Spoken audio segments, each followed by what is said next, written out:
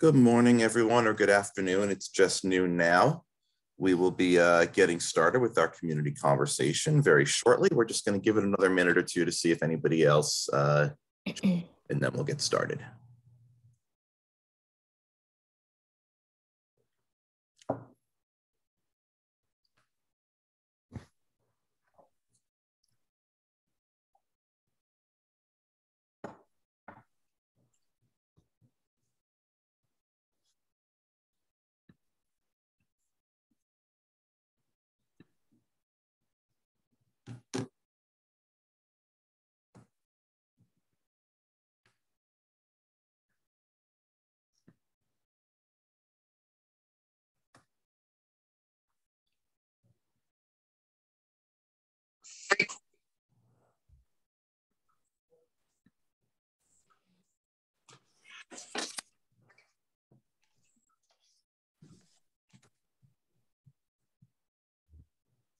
Hello, everyone. We're just waiting another minute or two to see if anybody else joins us, and then we will start today's conversation.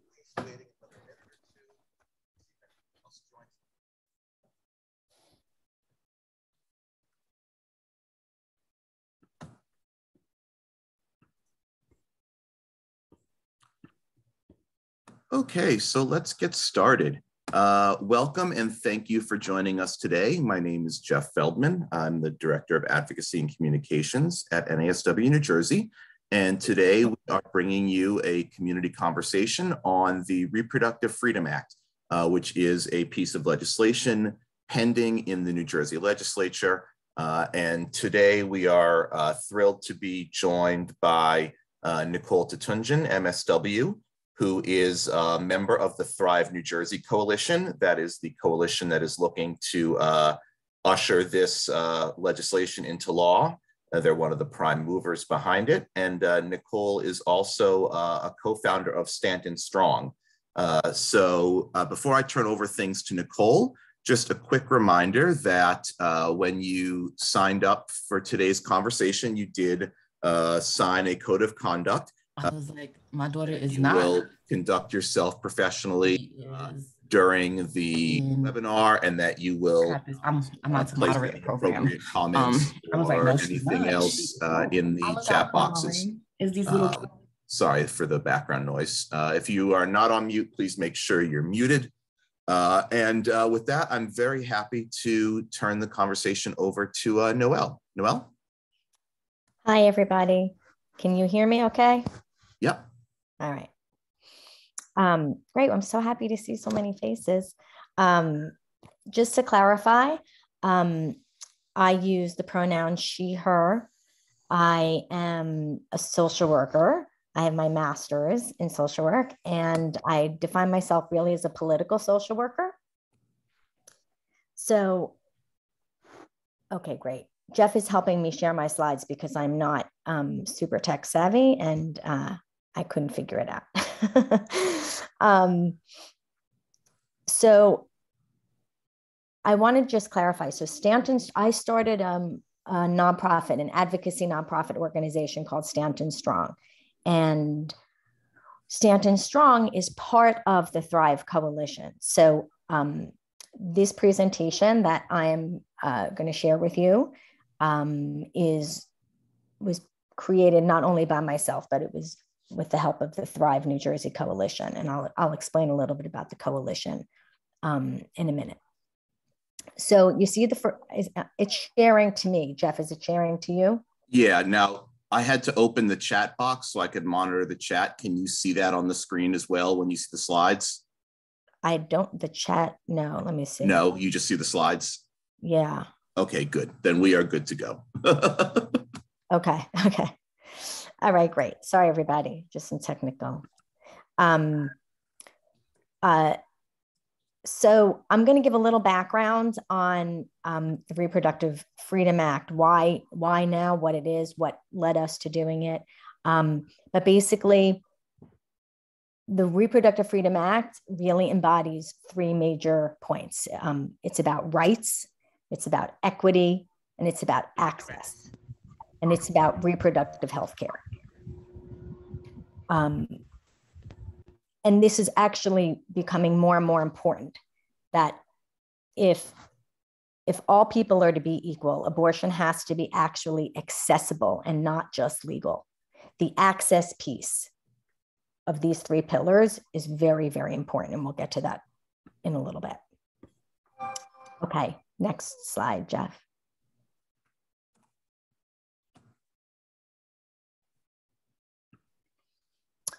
So the Thrive New Jersey Coalition is a statewide coalition of, I think it's actually now over 70 organizations. And we've come together to promote sexual and reproductive health, rights, and justice through policy and advocacy. Thrive New Jersey, if you see at the bottom there, you see thrive-nj.org. That's our website.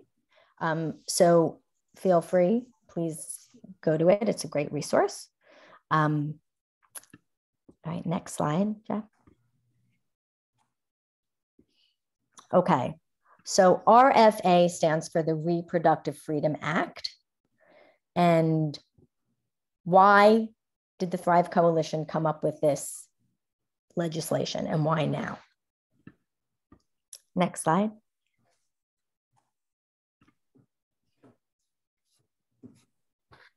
Rights without access are meaningless.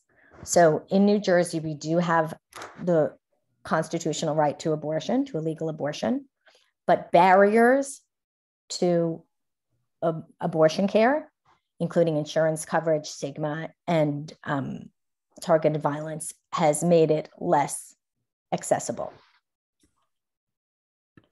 Next slide. Oh, hang on, it's not advancing for some reason. Oh, that's it. Okay. Okay, so abortion is a common medical procedure. It's actually very, very, very safe. The reality of abortion is that 1 in 4 women in the United States will have an abortion by the age of 45. And 6 in 10 women who have abortions are mothers. Although it is very common, every person's experience is unique. However, there are still patterns that emerge. And I just want to share an example of one, of a patient experience that is somewhat common. I'm going to call her Rena, just for confidentiality. So Rena lives in Southern New Jersey. And she uses a hormonal birth control method to prevent pregnancy, which causes her to have irregular periods. As a result, when Rena discovered that she was experiencing an unplanned pregnancy, she was almost 16 weeks pregnant. Now, she has a pre-existing condition. That means continuing a pregnancy puts her at high risk for health complications. So basically, she decided to seek an abortion. Her private insurance covers, she has insurance, and her private insurance covers the cost of an abortion. So not everybody has insurance, and not everybody's insurance providers actually cover it. But in her case, they do. However, her plan has a $2,500 deductible. The cost of her care in an outpatient setting would be about $1,000. So to do with the abortion care. So she would be fully responsible for paying for the full abortion. Her deductible, she has not met it. And she has to have funds for childcare for her 2 children and transportation to and from the closest clinic to her. I believe she's in, well, certain counties have better access than others. But anyway, so the other part of this is that the cost of an abortion and abortion care increases as the gestation increases. So what often happens to Rena and others is that they're left in a position of chasing the fee. So the longer it takes for them to be able to get the money, make the, borrow it, and also deal with the logistics of transportation or taking off from work if possibly. There are a lot of logistical and financial barriers and that create unnecessary delays. And these delays then make it more expensive. So it's kind of a troubling pattern, but fairly common. Okay, Jeff, the next slide.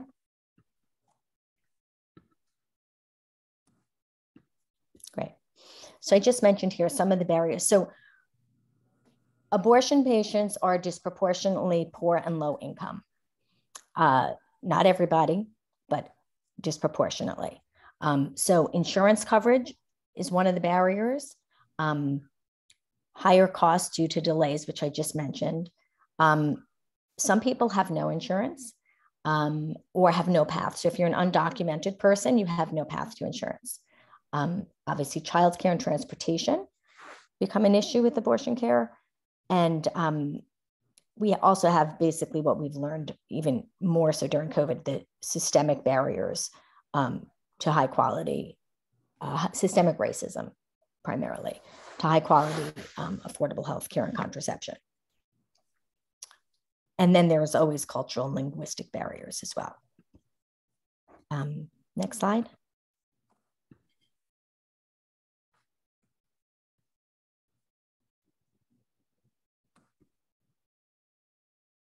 Wait, did you skip one or no? I don't think so. Is there one before this? Oh, you know what? That's okay. I'll just talk about it for a second. No, it's okay. We're okay. All right. Go back. Okay. No, it's okay. It's all good. These are kind of background ones. So everyone has heard about the problems that's happening across the country, but specifically with Roe versus Wade in our Supreme Court.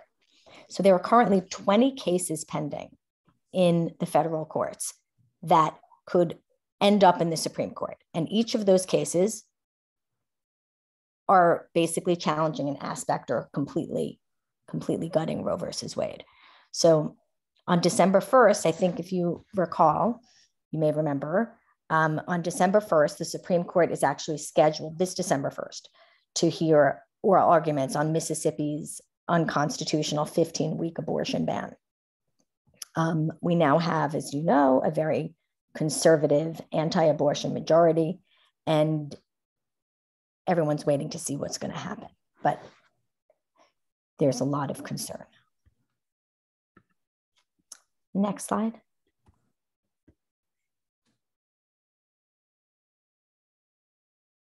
So in New Jersey, I mentioned before, we have the legal right to abortion. Okay, so these are two of the court cases that have protected our rights. So basically, New Jersey case law eliminated parental notification and allowed for Medicaid to pay for abortion care under certain circumstances. So in our state constitution, we have the right based on this case law, but case law doesn't ensure access. I'm sorry, excuse me. I'm on. Sorry, I'm home.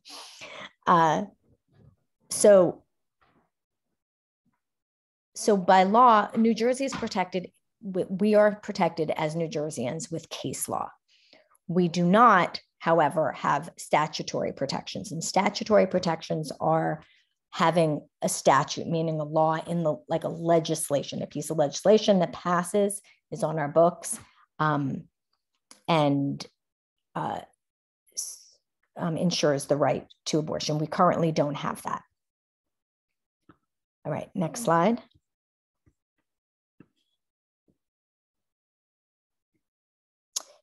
So the Reproductive Freedom Act, we call it the RFA for short, was introduced in New Jersey in just a little over a year ago, the beginning of October of 2020.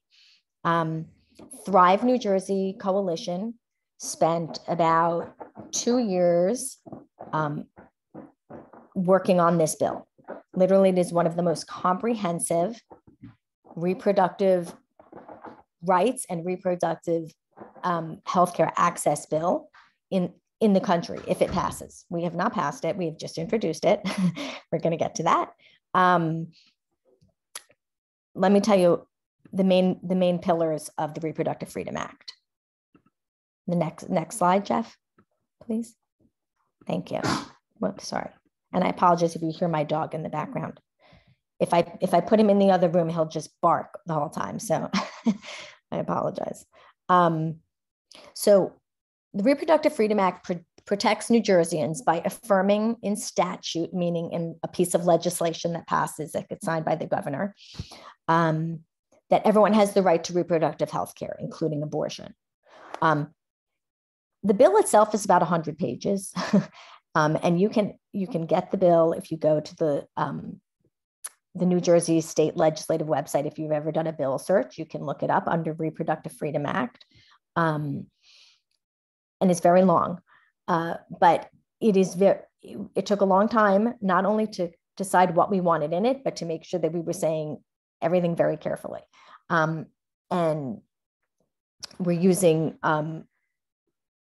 we're very careful in the 100 pages to include all people and all people who can become pregnant, which is not just women. And we use that terminology throughout. And basically says that all New Jerseyans have a fundamental right to access reproductive health care, such as birth control and pregnancy-related care, including abortion care, and to make those decisions, their healthcare decisions, without interference from politicians. So it's an actual declaration, which is very important. Actually, only across our country, I believe there are only, I think there are 13 states, 12 states that have an actual declaration in their statutes. But this is very comprehensive. Okay, next slide, please.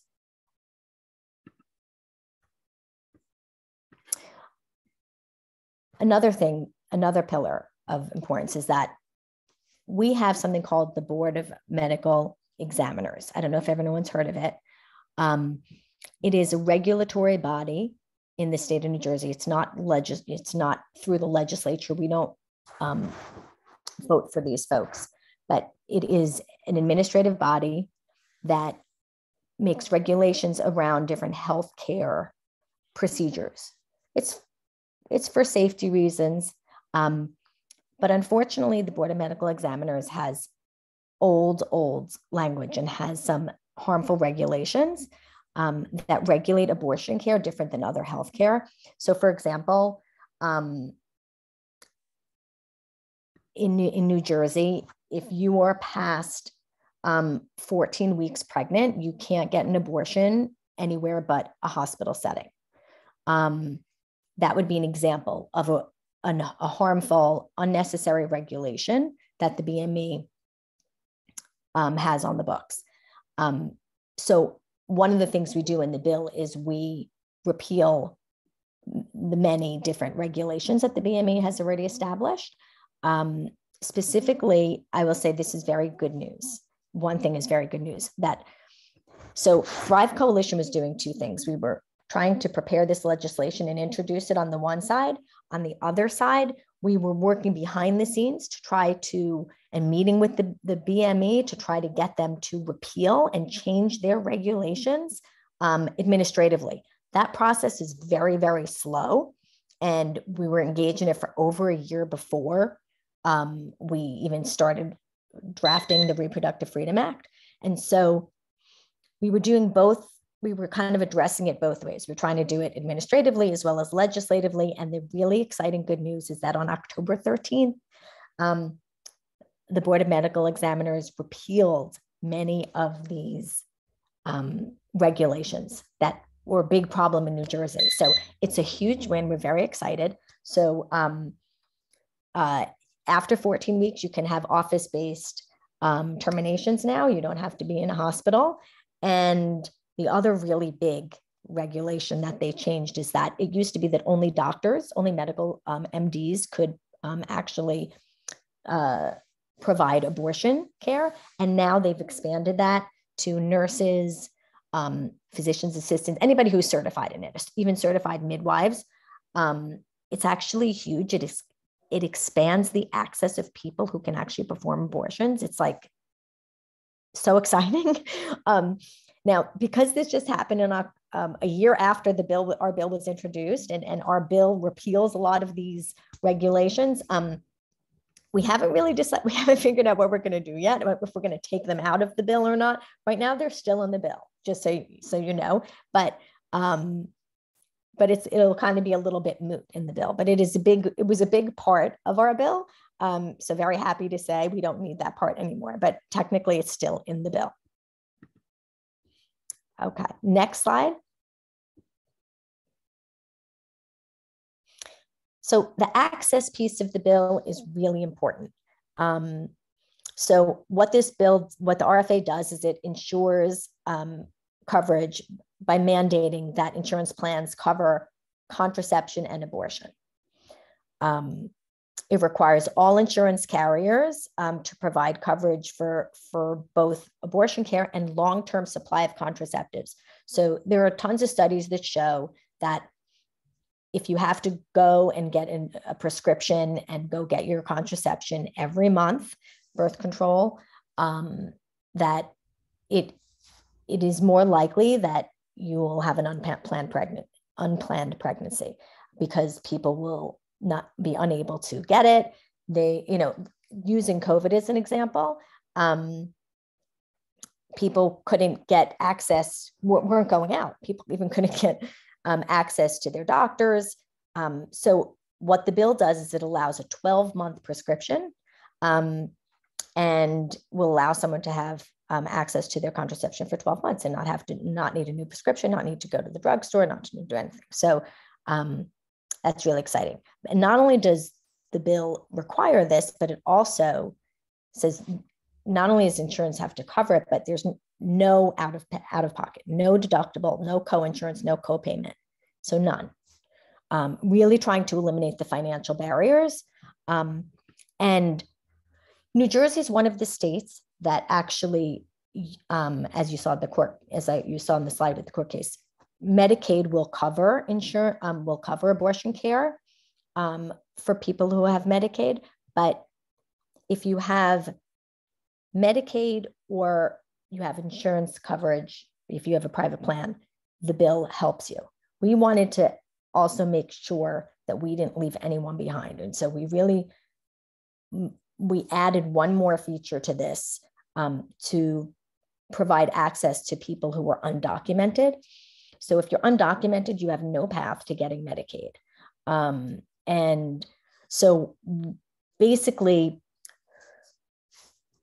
it provides, it directs the Department of Human Services to expand. There is already an existing fund. It's basically to expand it. So it's not really creating it, but there is a fund that provides for reproductive health care options, including prenatal care and labor delivery and contraception, but it didn't include abortion care.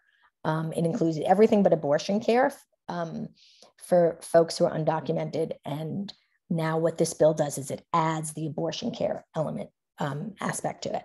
So this access piece of the financial barrier access piece is really addressed as completely as we really can in the bill. And so again, our goal is not to leave anybody behind. The next slide, please. Okay, so the Reproductive Freedom Act doesn't mandate any provider to provide abortion care. It does have religious exemptions. And basically it doesn't change. Let me back up a second. The reason I included this slide is that there are a lot of folks who are afraid of, and when I say folks, legislators specifically, there are a lot of legislators who are afraid of what's going to happen if they sign onto this bill. And if there is if somebody is against providing abortions, so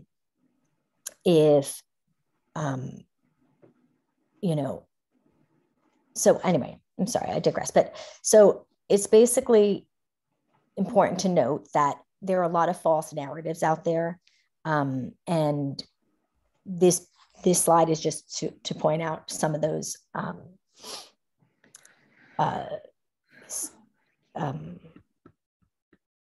points. Okay. Next slide, please. Okay. So the National Institute of Reproductive Health is part of Thrive Coalition. They commissioned a poll in March of this year. They polled 978 New Jersey registered voters. And we got some really exciting news. Next slide. So New Jersey is very strong in support of abortion rights. Not a big surprise. 87% believe that decisions about abortion should be made by a pregnant person and their family or with their doctors, and 68% believe abortion should be legal in all or most cases. The best part is the next slide. When we polled the Reproductive Freedom Act specifically, we found overwhelming support for it. So, and this 66% is across gender, race, ethnicity, including religion. There were several religious backgrounds, including Catholics and Protestants. So there is a lot of public support. Next slide, please. So the status of the Reproductive Freedom Act. The next slide. Sorry, Jeff, that's kind of like two, yeah. So this bill, the RFA, was introduced in October of last year. We currently have, after a lot of work, 28 assembly sponsors, 6 Senate sponsors. However, the bill has not moved into committee. So what happens in the legislative process is that once you introduce a bill, it has to be moved into committee. So whatever committee, so for example, the Reproductive Health Act would be, the first committee would likely go into is the health committee. So we've been trying and we've been pushing and pushing to get, all 70 organizations of us have been pushing to get this into committee since it's been introduced a year ago with no luck. Now, what we have learned, the intel we've learned in the past year, is that the key leaders in both houses, so in the Assembly, it's Assemblymember Coughlin, and in the Senate, it's Senate President Sweeney. They are not moving, have not moved the bill into committee. They're the ones who ultimately decide in the end if a bill gets out of, or sorry, moves into committee. So they have basically stalled it, mostly out of fear. We've tried to spend the last year educating them about why it's important.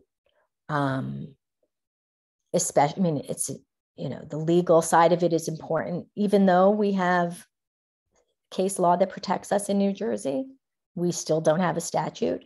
And with a really possible fall of Roe versus Wade on the federal level in the Supreme Court, there's a lot of fear about what's going to happen to the right to abortion in New Jersey. Now, if Roe falls, it's not like we're going to lose the right to abortion tomorrow. We do have pretty good case law in New Jersey to protect us, but there's no reason why we shouldn't have statutory protections as well, and even more expansively. But the leaders in both houses are afraid of using the word abortion, literally. There are some legislators who've read the bill and said, the word abortion is in it too many times.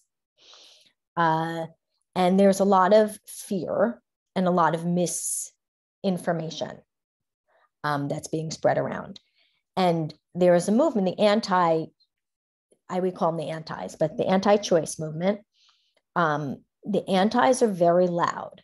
So as much as the 70 organizations plus in Thrive New Jersey Coalition have been making phone calls, getting petitions signed, having meetings with legislators, sending postcard campaigns, meeting outside of their district offices, getting constituents to write letters. As much as all that's been happening, there has been no movement, really. And there's been a lot of talk about how it's an election year, as we all know, election day is tomorrow. And we've basically been told as a coalition that the Reproductive Freedom Act is finally going to move during the lame duck session. So lame duck session is the session, the legislative session that starts basically tomorrow. Oh, no, I'm sorry, Wednesday, the day after election day, until the end of the year. And it's a time when hundreds of bills pass through the legislature. A lot of bills that the legislators don't want to pass before election day because they're concerned about any fallout they may have for it. It happens so fast. These bills pass so fast that the public has very little knowledge that any of it's really even happening.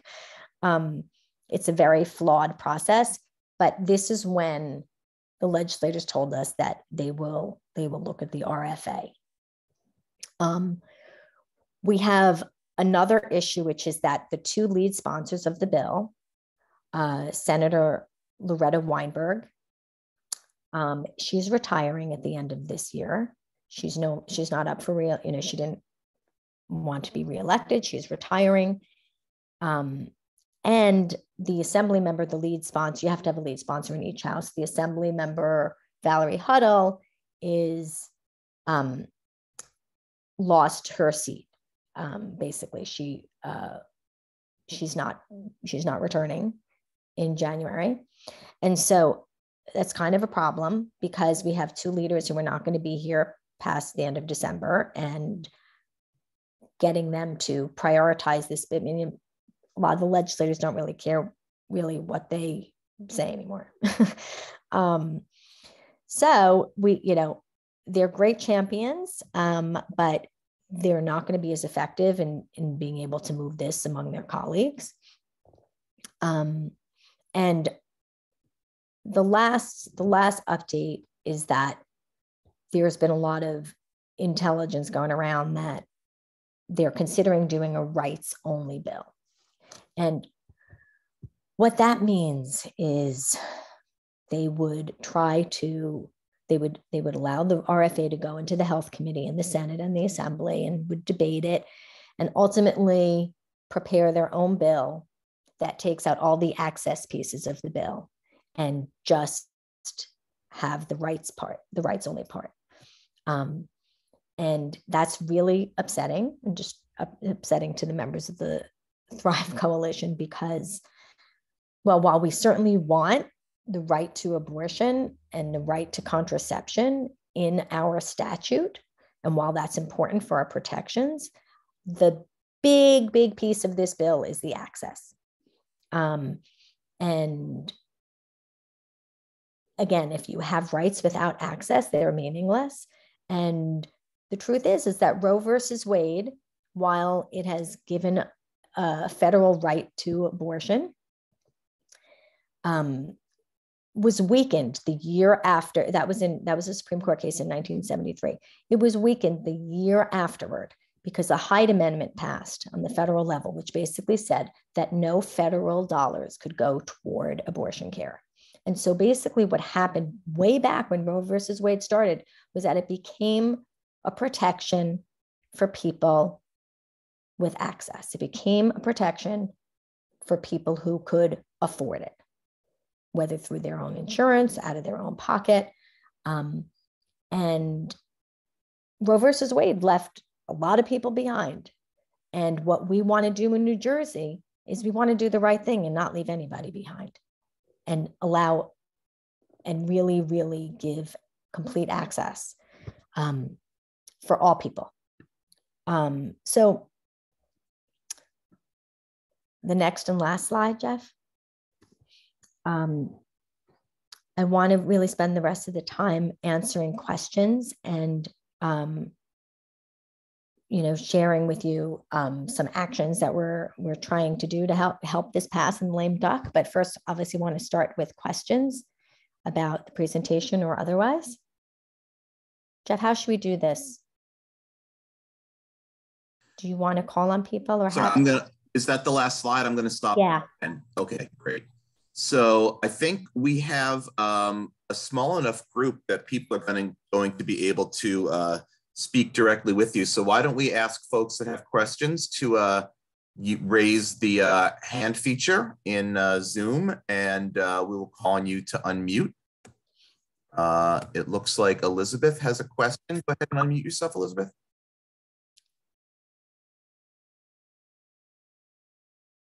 Sorry, I was looking for the mute button. Hi. Good afternoon, everyone. Hi. So I just had like a question / comment. I know that, elections will kind of like shape what's going to happen. And I had researched the laws of New Jersey a couple months ago, so I don't know that much has changed. But I know that Governor Murphy and his wife, Tammy, that they're like really big supporters of this bill that is coming up. And I know that there was some money that was given because during the Trump administration, they have removed the federal, like there was some money that was taken away, but then Governor Murphy and Tammy were able to secure additional funds. So I'm just wondering if now, if things were to change with the upcoming election, would that mean that this money were to be taken away again, or how would that affect the services that are in place now for things like Planned Parenthood? Okay. Yes. So I think what you're referring to is there was about $7 million that was removed from the budget. It's family planning money, a lot of which went to Planned Parenthood, but it was a dedicated line for family planning in the New Jersey state budget. And that was removed by the previous governor. And it was reinstated as soon as when Governor Murphy took office. I think that might be what you're referring to. That was, I think actually was the very first thing he did when he became governor. And yes, he is very supportive of the Reproductive Freedom Act. That's also true. You're right about that. And if the opponent, candidate Jack Citarelli, if he wins tomorrow and if he beats Phil Murphy, I don't know what he would do with that, if he would try to undo that. He claims that he's pro-choice, the Republican challenger. I don't know much about it, but I would hope that the legislature would fight him on it if he were to win, and that the legislature wouldn't let it happen. But I don't know the answer to that for sure. Is that answer your question? Yes, I think we just have to wait and see. Yeah. The polls are showing that Murphy is ahead, but we don't know until election day, or hopefully we'll find out tomorrow. Sometimes it takes longer than election day, as we've learned. Thank you so much. Yeah. Other questions? And also, before I forget, somebody had asked in the chat if you would be able to share the slides after the presentation. Is that something you can share with attendees? I think so. I have to just find out, because the Thrive Coalition, I wasn't the sole author of it, so I have to just check. But I think probably, or at least most of them. Can I do that through you, Jeff, or how would I? Yeah, just let me know if it's okay to share them, and then I can send the link out to everybody that registered for the event. Yeah, I'm sure most of it. I just want to double check, but sure. I'm sure. No, that makes sense. It's all public information. I mean, none of it's really private information. Other questions for Noelle? Charles, go ahead and unmute yourself. I know. Hi. So I enjoyed the presentation. I'm not sure if I missed something that you had brought up in reference to religious exemption. I think there was an area where there was probably a disconnect there. Mm-hmm. When I looked at the bill, it appears, and please, this is why I just need clarity. Sure. So they do have an exemption. Or you're saying that we just have to make sure that whatever we hear may not be true, but according what I've read in the bill was that they do have an exemption as long as they give it to them in writing. Yeah. So my understanding is that you're right, that the RFA includes religious exemptions for insurance plans as required by federal law.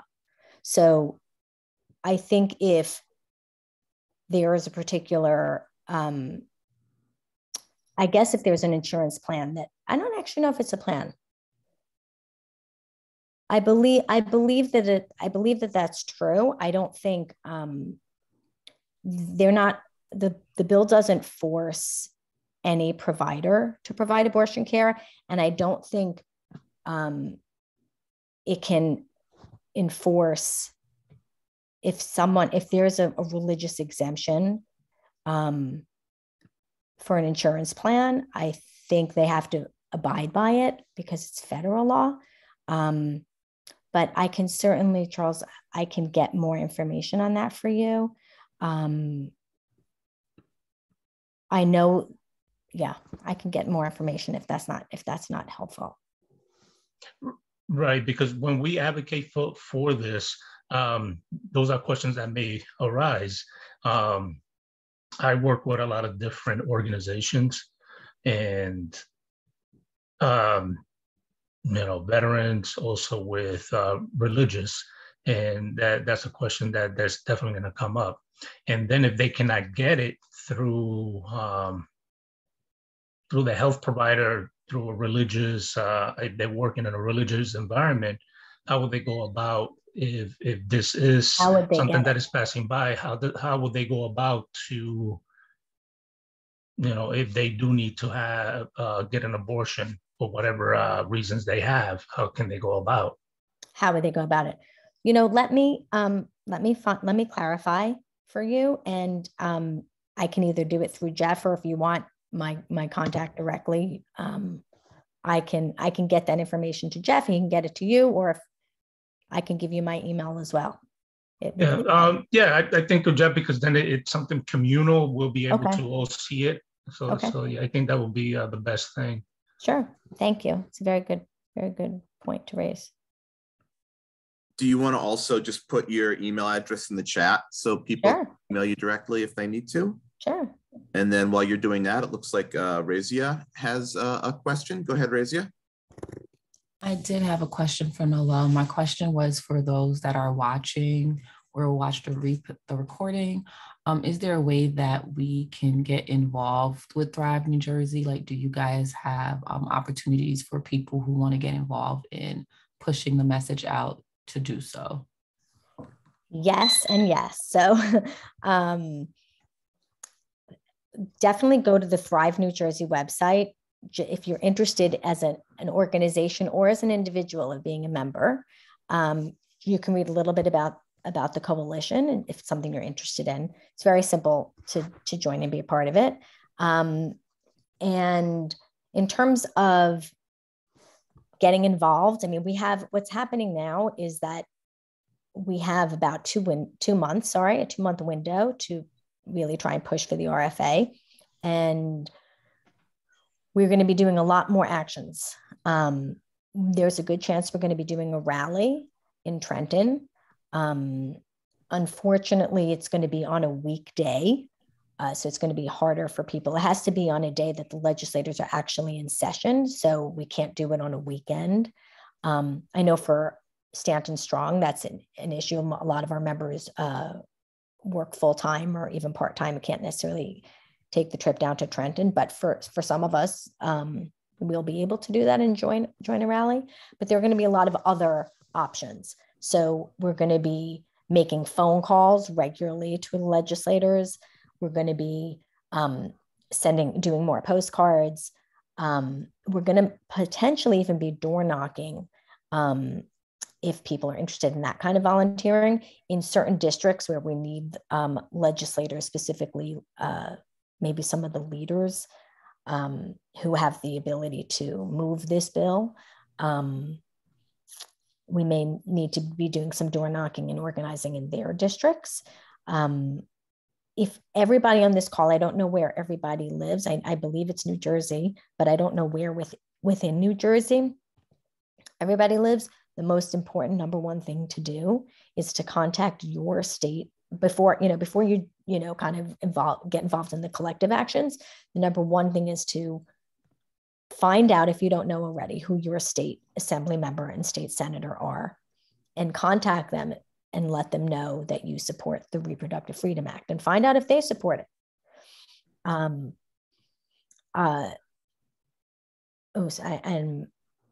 sorry, one more.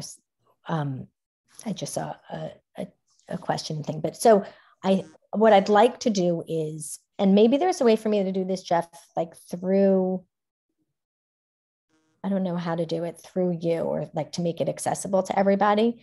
But what we have like upcoming actions, like, so say you don't join Thrive per se, and then you're not finding out about these actions through Thrive New Jersey.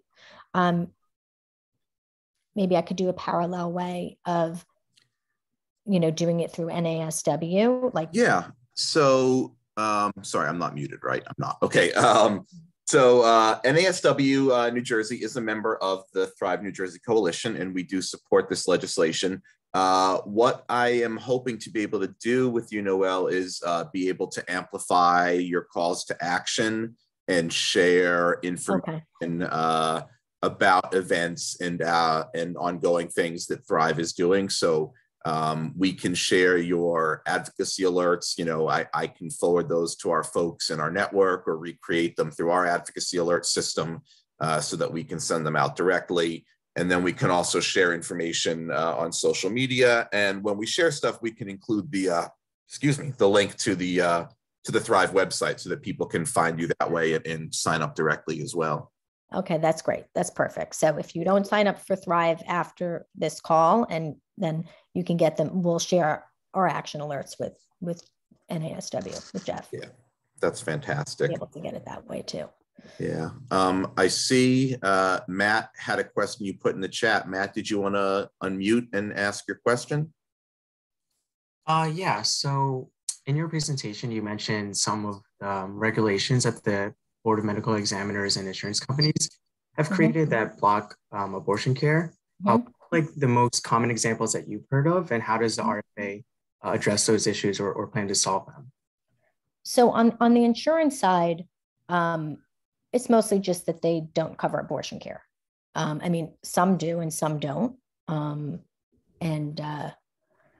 think that's pretty straightforward. For the BME, the BME was really treating abortion care different from other healthcare procedures, like kind of like broad stroke.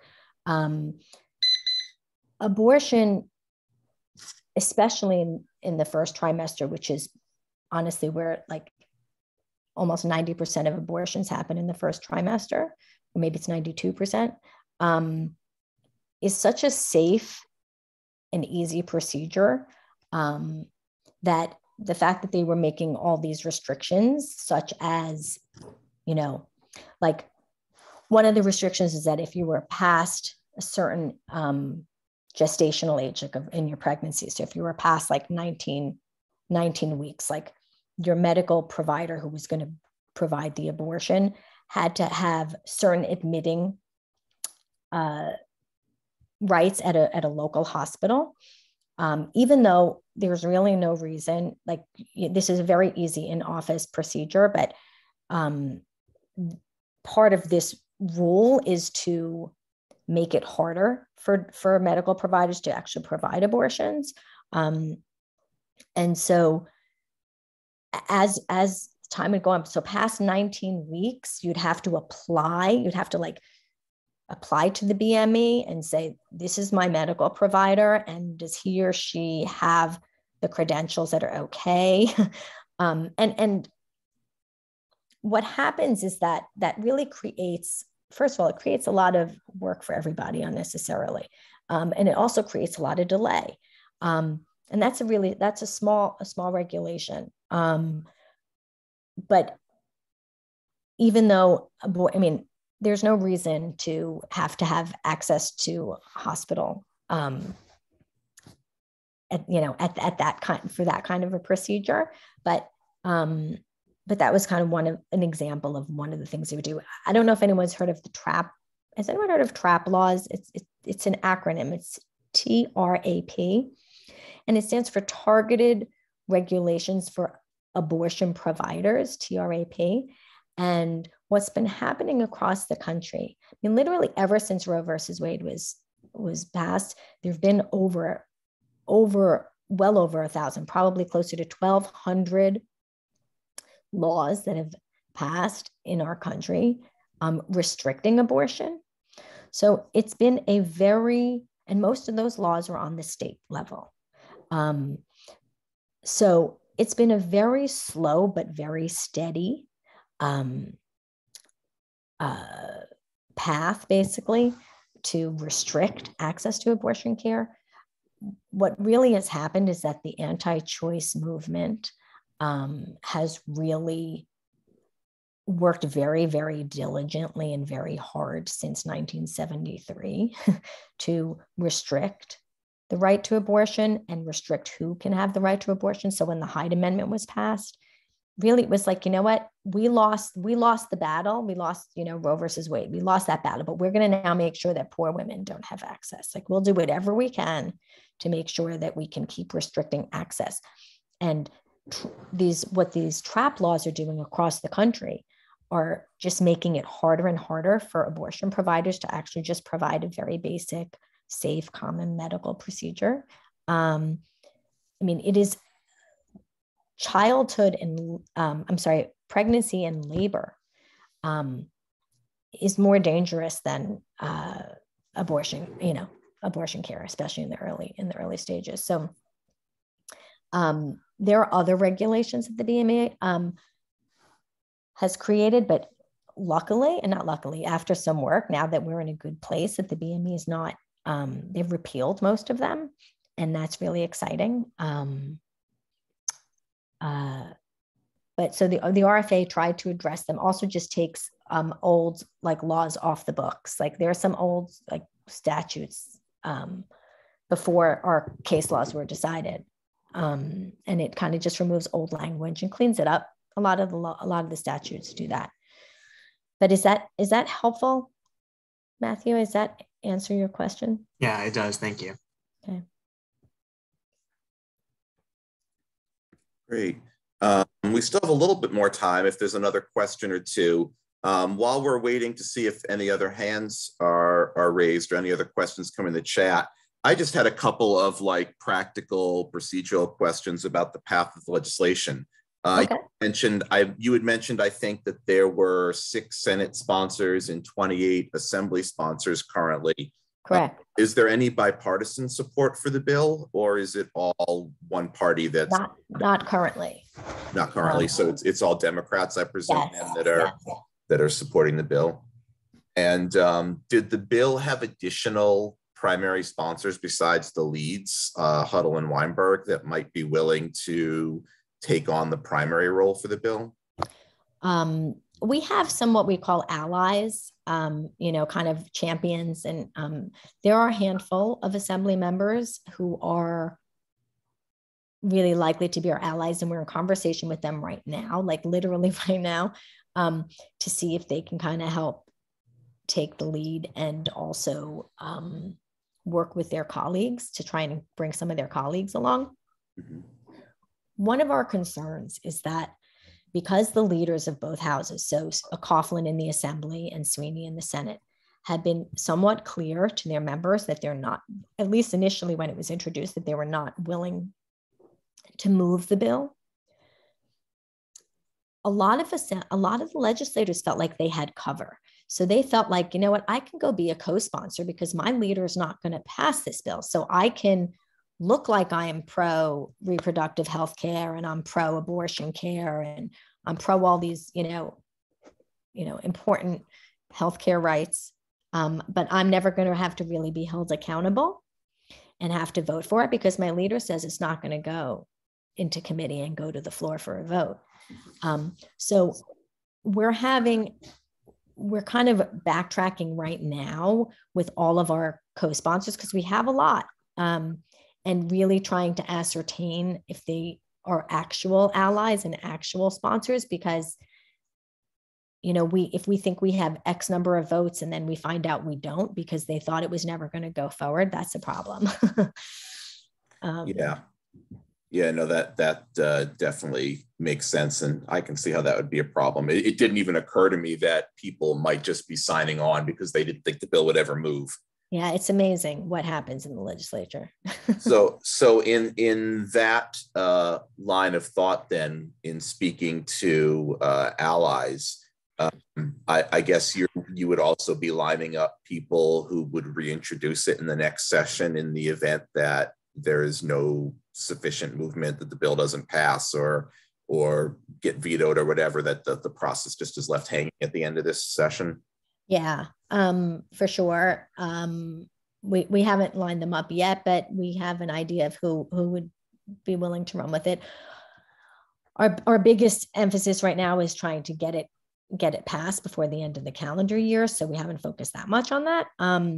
We would have to, have to rewrite the bill without some of the BME, without the Board of Medical Examiners regulations and things like that anyway.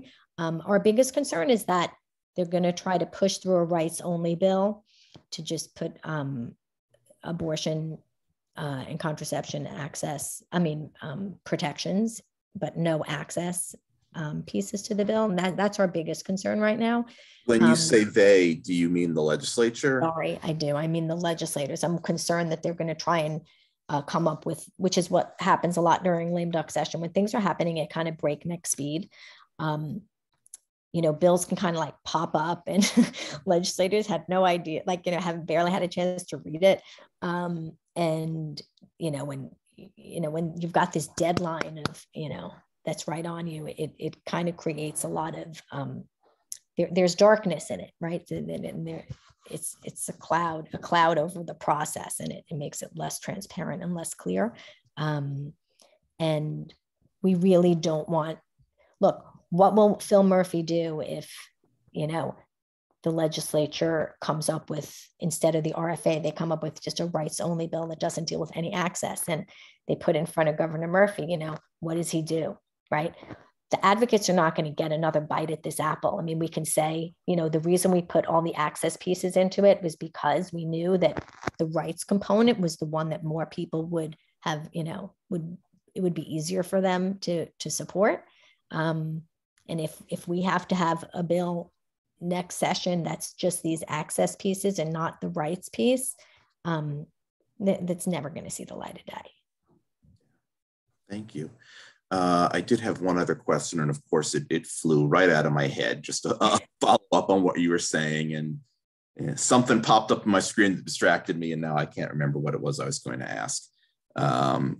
It's the rights bill only. Has anything like that been introduced yet? No. Okay, so it's just something that could. No, it's just our concern. We've had, Got it. It could be percolating there. It's a way for the legislators to say, look, we did something, but it's kind of hollow.